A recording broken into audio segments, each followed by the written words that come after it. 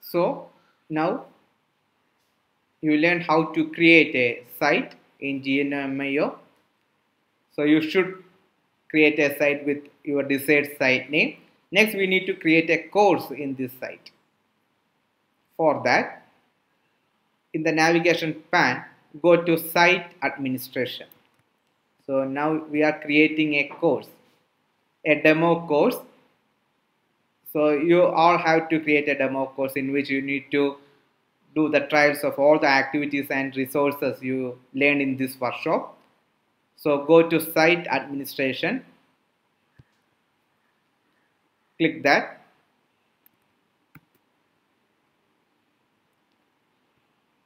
So site administration will give you the power to edit your website, to add users, to create course. So it has the supreme power to control all the site activities. So now you are the site admin of your own course. If you create a gnomio site in colleges, you need to give this power to some teachers so that you can share your duties, unless it is very difficult to control all the activities of Moodle course page. So go to site administration. So here you can see many tabs there: site administration, usage, courses, grades, plugins. So many tabs are there. You can learn other tabs in later tutorials. Now just click. Our objective is to create a course. So click courses there. There you can find manage courses and categories. Click manage courses and categories. Here you can see two portions.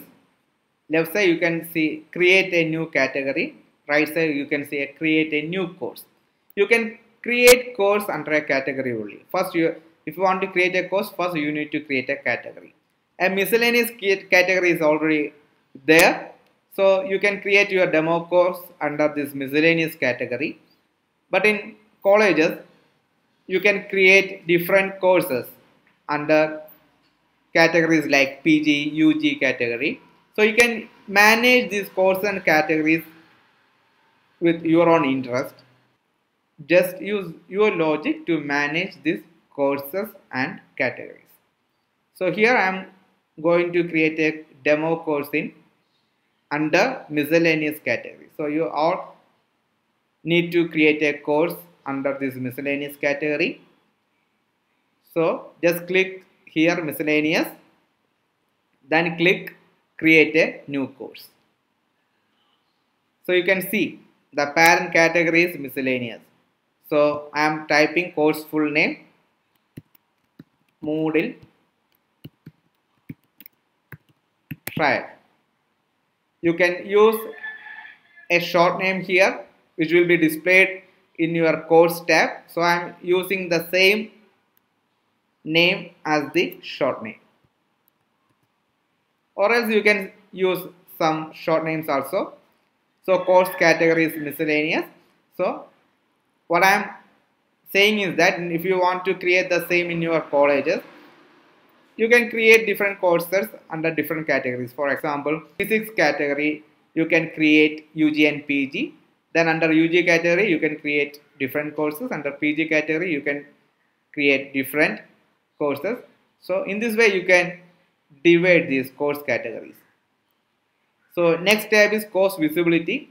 It must be given as visible, so or show. Then course start date. So it is displayed as 14th July, or else you can start different days as you wish, and you can select this course end date. If you want to disable this option, just click this tick or just untick enable options. Okay, if you want to enable, just click that one. Course ID number, no need to provide there. Here you can give a course description like a Moodle trial web page. I have given the description as Moodle trial web page, which will be displayed along with the course name. In actual practice, you can give this one as like the syllabus which your course offers, like etc. So it is better to provide a description here. No need to put, if you want to put some summary files, you can. No need to edit other settings. Just check the completion tracking. I will explain what is this completion tracking. It must be enabled as yes. Then save and display. Now your course is ready. So this is your Moodle trial course. So in the left side you can see. So N2. In the left side you can, in the left navigation pane at the top you can see your course name, Moodle trial. So this is your course page. Okay. If you click on the site home, so you can see your Moodle trial courses under available courses. So this is the description. So if you provide some useful description there, it will be displayed here so that the students can understand what the course is meant for, or etc. So this is the importance of providing the description in Moodle course page. So just click your course. So for accessing your course, just click the site home and then you can find your course there. Just click that course. So this is your course page. In this way you can create your course in Moodle platform. Next we need to add users because we need students.